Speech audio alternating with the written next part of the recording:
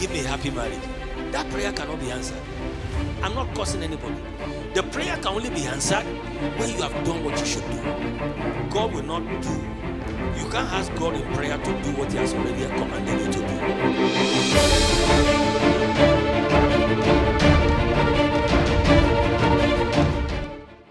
The Bible says, don't even say it in the corner of your chamber. Is that because the birds of the air will carry it and take it to the king? There are angels attending to you all the time. At the beginning of this year, I told our people, I said, we need to put a lot of money into our media. We're going to do a lot of media stuff. We're going on TV. We used to be on TV 2005, 2006. I said, now we're going back on TV. We need to invest. We had some multi-million things to do on our media so we can have good TV production. 2 weeks ago, one of our staffs called me, Pastor.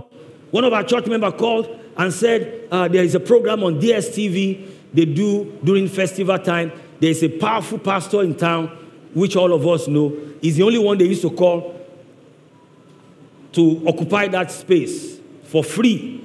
DSTV for free. They will give it to him and she just joined our church and she walked into our guy and said, you need to listen to my pastor. You need to give us a slot. And they said we should bring our own video. She didn't know what I said to my staffs in the office. Be careful what you say. If you don't want to see it, don't say it. Don't say it. Please be careful what you say. My immediate younger sister, when we were growing up, she would cut pictures of beautiful pictures of homes in magazines. She likes America. She likes anything America. She cut pictures. She keeps them as a little girl. She would say, this is how my house will look like. This is how my car will. No, she cuts pictures of family on American magazines. When it's time to get married, she got married to a man who has lived in America for 5 years. Today, she's an American. She's a citizen. She has her children and her family there. Be careful the things you say. If you don't want to see it, I beg you, don't say it. If your marriage is going through difficult times, don't say this marriage is ending. Don't even say it to threaten your partner. Don't say it if you don't like it to say it. Because the moment you say it, everyone can stamp it.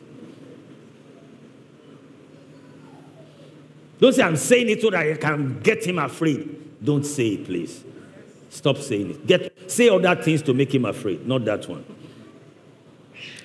Oh, man, you are leaving this house. If you don't want her to leave the house, don't say it.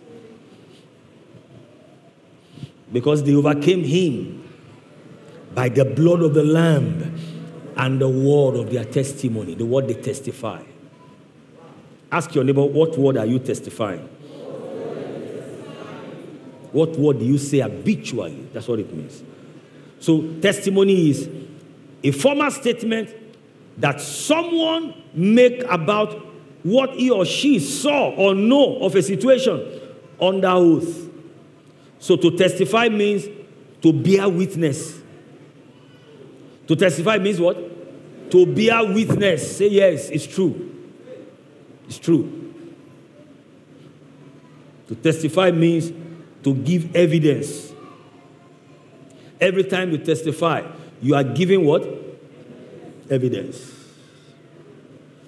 By stripes I'm healed. Every time you say it, you are giving evidence to that statement.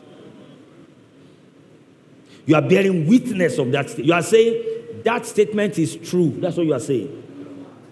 Every time you say, I can do all things through Christ that strengthens me, Philippians 4:13, you are saying that statement is true over your life. Every time you say, by stripes I'm healed, you are giving evidence to that statement in your health. Every time you say, with long life and prosperity will satisfy me, you are giving evidence to that promise. You are giving strength. You are saying, I believe it, it is true. Every time we confess God's word with unwavering faith, we are saying we believe that particular word of God is true. That word is true. I must say that word is true. We are bearing witness to the truth. Ladies and gentlemen, this statement I want to make, if you have not heard anything from me this morning, please hear this one. Whether you are on the ground floor, outside, the overflow, in the gallery, watching online, Stop bearing witness to lies over your life. Every time you say, I'm broke, you are bearing witness to what Satan is saying. Every time you say, I'm sick, he said, let none of the inhabitants of Zion say, I'm sick. You are bearing witness to what Satan is doing and saying. Every time you open your mouth, you are bearing witness, either to what Satan is saying or to what God is saying. We're always bearing witness every time we open our mouth. I'm the head, I'm not the tail. You are bearing witness that that word is true. That you are the head and you are not the tail. You know why God is helping our church? You will never hear dirty statements from our mouth. Even in the most difficult time, you will never hear bad words coming from our mouth. Even when things are not working, you will never hear things are not working. When we raise offering for a project, the money is not enough. We won't come back and say it's not enough. We just keep believing God. The problem many of us have is that you are vomiting poison every day over your life. You are bearing witnesses to lies. You are bearing witnesses to curses. You are bearing witnesses to satanic operations. Stop bearing witness to Satan. Start bearing witness to the light. You are the light of this world. Are you hearing what I'm saying? I'm going somewhere. We're going to get there soon. So, in Hebrews 12:24, I want us to have Hebrews 12:24 on the screen. Hebrews 12:24. Now, he said, every time we come to church, we have come to Jesus. You can read it from the beginning later when you get it. He said, to Jesus the what? What is Jesus?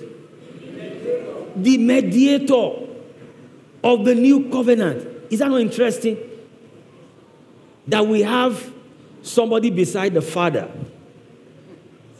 who is mediating for me. Like an insider who is saying, Father, bless him. It's February ending. This is the last day in February. Bless him. It's like you have somebody in Aso Rock who is tapping Buhari and say, Oga Buhari, don't forget James Lawal. You have 2 more years. Don't forget James Lawal. James Lawal is an engineer. Give him construction contracts. Oga, you know, Oga is busy, so he's always saying, Oga, don't forget James Lawal. The Bible says Jesus is our mediator. We have him there as a mediator of the new covenant. And to the blood of what? What does that blood do? That blood speaks what? Better things than what? Ever say the blood speaks? The blood of Jesus, the blood of the new covenant speaks better things than the blood of Abel. The blood of Abel speaks vengeance. The blood of Jesus speaks mercy and grace. The blood of Abel is speaking, oh, the soul that sinners shall die. The blood of Jesus is saying, Lord, have mercy. I'm so glad that I'm under the covering of the blood of Jesus. So even when I go AWire, the blood of Jesus is still speaking on my behalf and say, Lord, have mercy on me. That is, God, have mercy on Tunde Adeoye. And the blood is not just speaking. The Bible says the blood speaks. That's present continuous tense. It's always speaking. Even when I'm sleeping, the blood is speaking. Mercy for Tunde Adeoye. Mercy. Even when the enemy run around to say we are killing him, we are destroying him, we are doing this, and he doesn't even know anything, the blood is speaking. Say, Lord, cover him.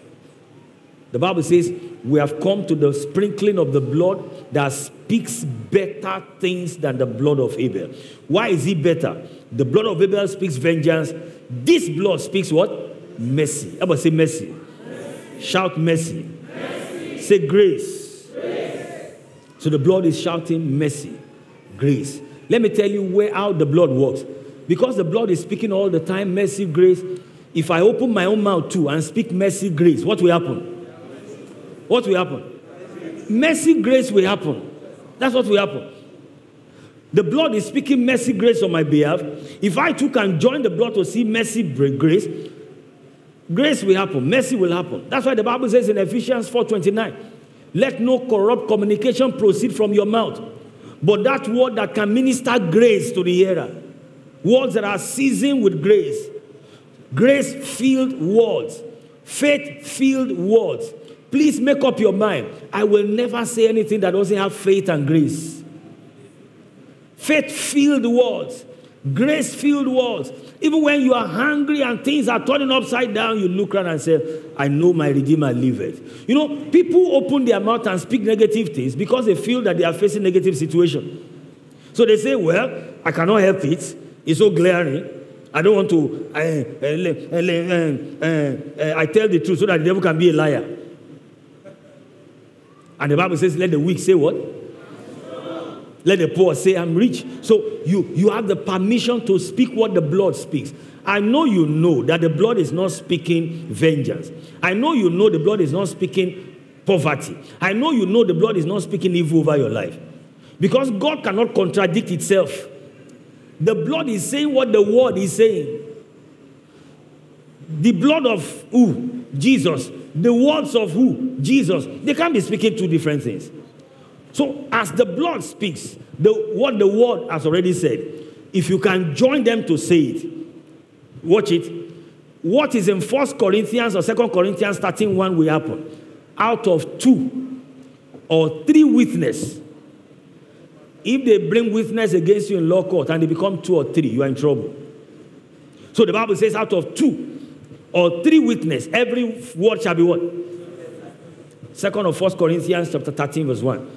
So the blood is speaking what the word of God is saying. You two, you are saying what the 2 of them are saying. We now have how many witnesses? How many witnesses now? 3. 3 witnesses. The blood, the word, you join, making the 3rd one. The moment that we have 3 witnesses, the Bible says every word will be established. I don't know if somebody is getting what I'm talking about. 21 years. Medical science says no child. The blood says there's child. The word says there's child. The man too that is involved is saying there's child. The 2 of them came into agreement. And every word has been, once there are 2 or 3 witnesses, every word shall be established. Are you hearing what I'm saying? Oh, everything is contrary to being blessed. Because your great-grandfather is so poor, your grandfather is so poor, your father too is so poor. Nobody is blessed around you. But you kept declaring, the Lord shall supply all my needs according to his riches in glory in Christ Jesus. You too know that that's what the word of God is saying. And that's what the blood is saying. And you have joined them to say it. And we now have 2 or 3 witnesses. There is no how you can escape prosperity. Ask these men. They have been with me for a long time. That is the secret. Nothing but that. Are you hearing me? The blood is saying what the word is saying, and I join the 2 of them to say what they are saying. What can stop the 2 or 3 witnesses over your life? Situation and circumstances are saying negative things. The blood will not say negative things. The blood will only say what the word is saying. And if I join the 2 of them to say what they are saying, the devil is in trouble. And that's what we have come here to do this morning. All we have come to say is mercy, grace.